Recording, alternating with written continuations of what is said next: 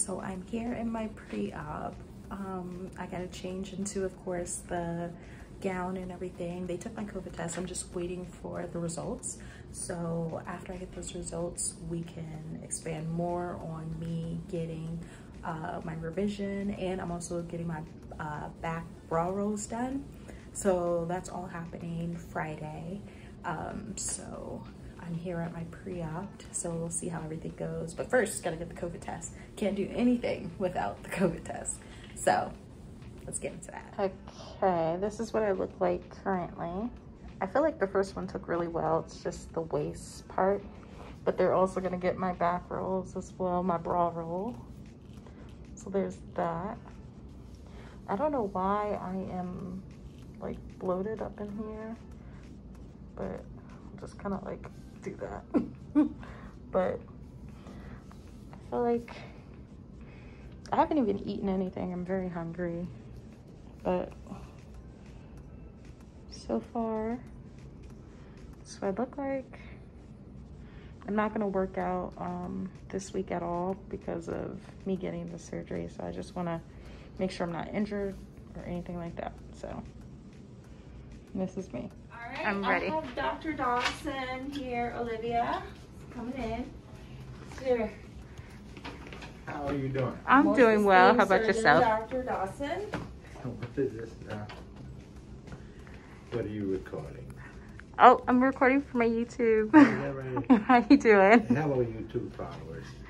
We are here to make this lady even more beautiful than what she is now. Thank you. Did you see what? Oh yeah, did you see where you started? Yeah, I had that last time. So this was the date 12/23 in 2020. Look at that. To where we are now. Right. All right, well, we're ready. We'll see you tomorrow then. All right. See you tomorrow. Take care. Thank you. I'm gonna do that. This is where you're at now. And this is where I'm at today. And then we added the back rolls. Oh, is it gonna show the next photo?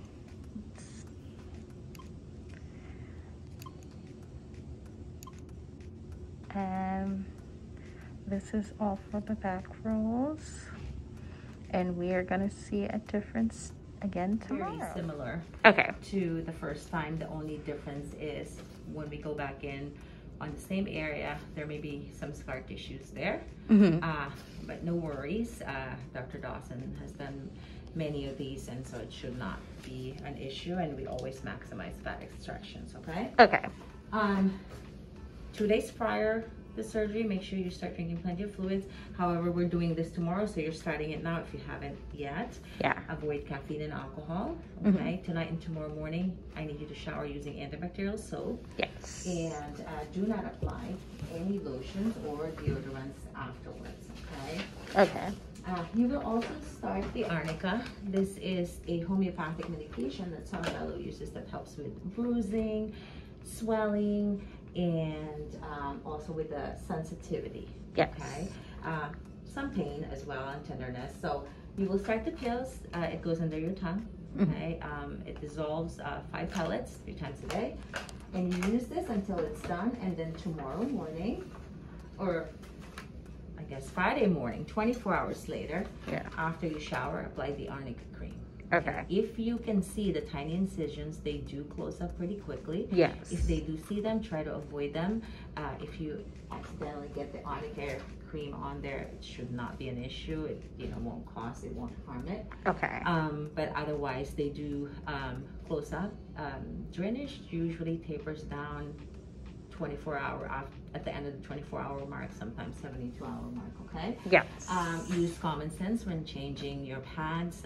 If it's soaked, take it off, replace it. If it stops draining, don't put any more pads. The quickest way to heal those tiny incisions is to keep them clean and dry. Okay. As far as the garment, I know we've discussed this earlier.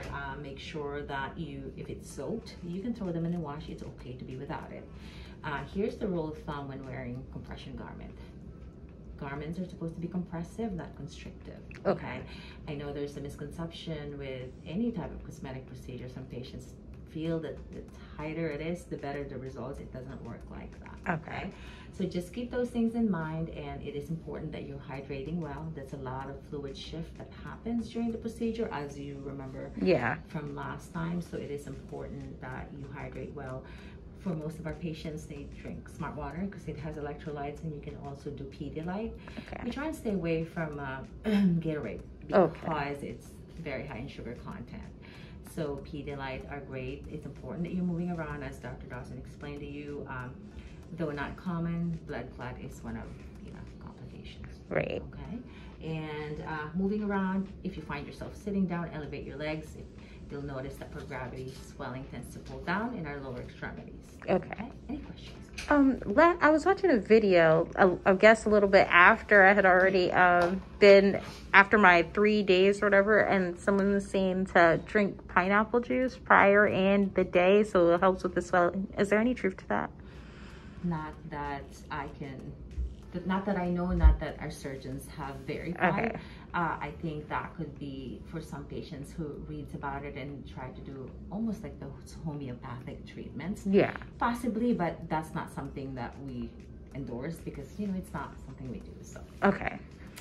So I'm like, I was thinking, I'm like, oh my gosh, like if that would have helped my swelling the first 2 days. I would think that for purposes of hydrating prior, possibly, but if it is, I know some pineapple juice are high in sugar content, so that kind of defeats the purpose. So again, if it's for hydration purposes possibly, or whatever other nutrients or vitamins it brings, I am not really sure. Another thing that I just remember, eat foods high in protein, because protein promotes healing. Also, you're gonna get 3 prescriptions, pain medicine, antibiotics, and something for nausea. So antibiotics will give you the first dose here. Make sure you continue taking it on until it's finished, the course is finished. Pain meds, obviously you take that as needed. However, I do recommend as soon as you get home and you eat your first meal, take the medication, take the pain meds. So you can stay on top of the pain. Take your pain meds with food.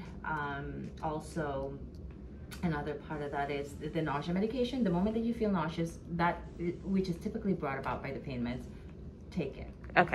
And those are as needed.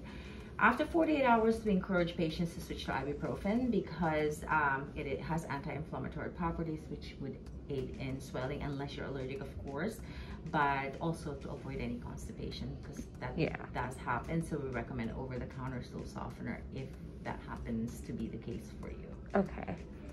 But you can also counteract that by drinking lots of fluids.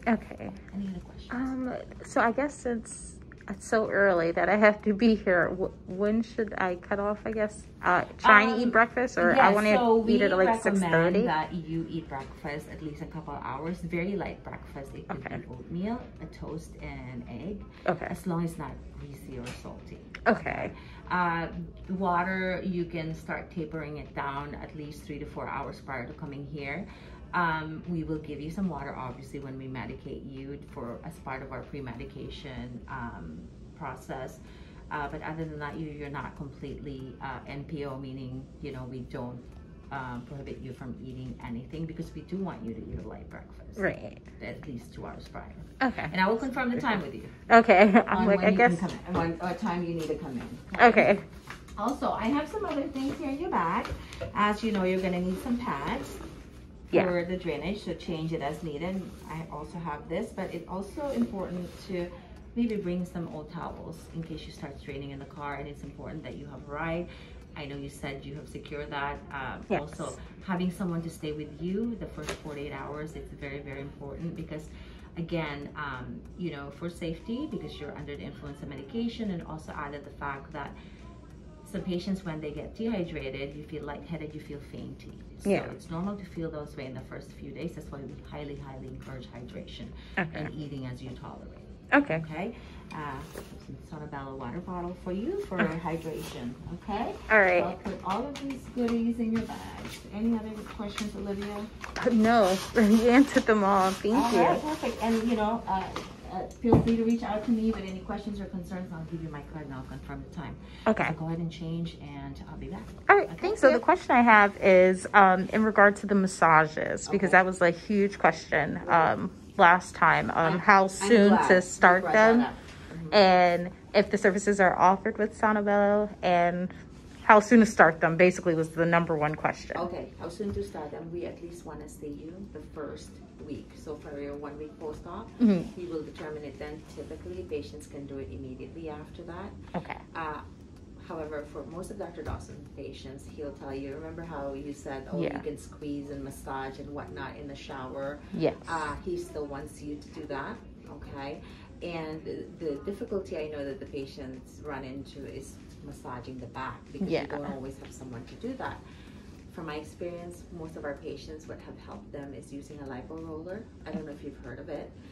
It's actually another patient that brought it up to me about a year ago, and she showed it to me. It's on Amazon. I think it's either $9.99, $19.99. Yeah.